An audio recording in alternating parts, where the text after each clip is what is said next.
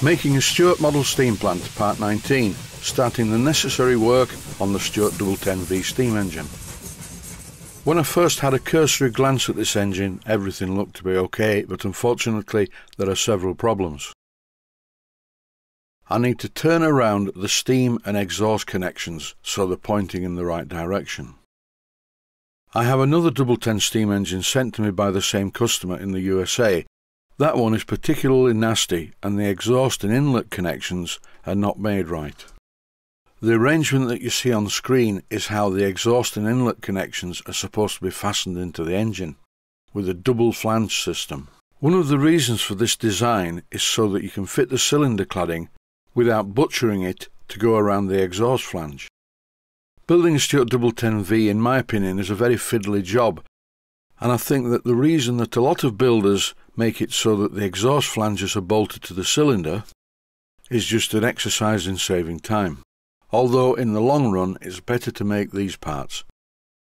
What I'm currently looking at appears to be a factory machine kit, assembled by my customer in the USA. I may be wrong about this, but that's the way it looks to me. A lot of the parts are not finished very well. For instance, the surfaces of the flanges on the exhaust and inlet pipes needed cleaning up using emery cloth first, followed by wet or dry sandpaper, and now they look a good bit better. Levelling off the flanges is very important, because the gaskets will not be sufficient to seal the joints, and you won't notice any leaks until you steam the engine. In this clip I'm removing the cylinder drain cocks, all 4 of them. These will be refitted only when the cladding is fully finished and in place. Removing the threaded flanges was very easy. I started off the job using a pair of circlip pliers, then I could simply unscrew them from the cylinder block by hand. The quality of the machining on this kit is very good indeed. Once I'd removed the piping from one side of the cylinder block, I turned my attention to the other side, using the same principle: slacken off the nut and bolt and then spin off the nuts with my scriber point. But there's always one, and guess what, this was the last one, and I couldn't spin off the nut, I had to spanner it off all the way. But eventually the nut dropped off the bolt. The flanges on the steam inlet pipes were not tight at all, and I simply removed them by hand. What I found slightly odd was, on the steam chests was this sealant, and I really am puzzled why it was smeared all over the steam chest, because it's serving no purpose. Anyway, it will come off later. In no time at all, both of the threaded steam inlet flanges were removed. In one of the boxes of bits I found these, 2 pieces of cylinder cladding. I'm not sure why they weren't fitted to the engine, they were in a box, but anyway, I'm going to fit them.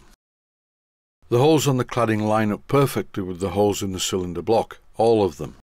But unfortunately, the width of the cladding from top to bottom is a little bit too much, so you can't get it to wrap around the cylinder because it's fouling the cylinder cover. This clip has nothing to do with the job. I just thought I would show that it's possible to fit the steam inlet directly to the steam chest. When I show the cladding on the exhaust side of the engine, you can clearly see the reason for using a threaded second flange.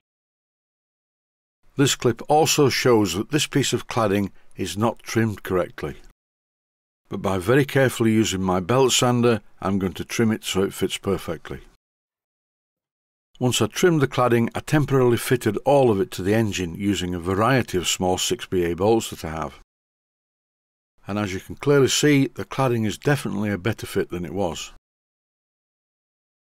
Temporarily I left the cladding in place, but I will be removing it in order to rub down both of the parts and repaint them.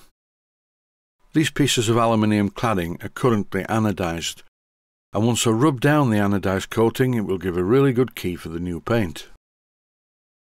I thought it would be a good idea to have a look at some ideas for mounting this 1010V on the baseboard. It is currently screwed to a piece of softwood. I'm not going to use this because it's all split. I'm thinking about making a brick plinth using doll's house bricks like this, but I'm not sure yet. Before I mount the engine in place on the baseboard, I need to make sure that its steam connections are in the same place to match the ones on the condenser oil trap economizer. This slot-headed grub screw has to go. I really hate slot-headed grub screws because they break all the time. They can only work properly if the slot head is below the surface of the metal for reinforcement. But I still don't like them, so I've removed the flywheel and I've removed the grub screw and thrown it away.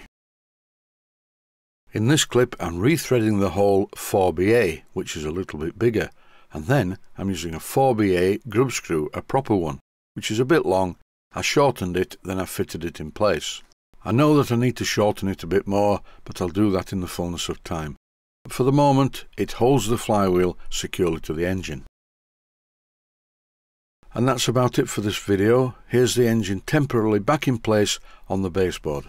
You will notice that I haven't cut the baseboard yet, and as it turns out, it needs to be longer than it is. I'm going to increase the length of the baseboard to 18 inches. So really it will be 18.5 once I put the capping strips around the side. And that's it for this episode. As always, stay healthy, thanks for watching, and I hope you found it useful. Please take the time to visit my main Steam Models website and click on the section of the website that says Video Playlists. And by doing that, you can find other videos that you may like to watch. And by using the playlists, you can actually watch the videos back to back.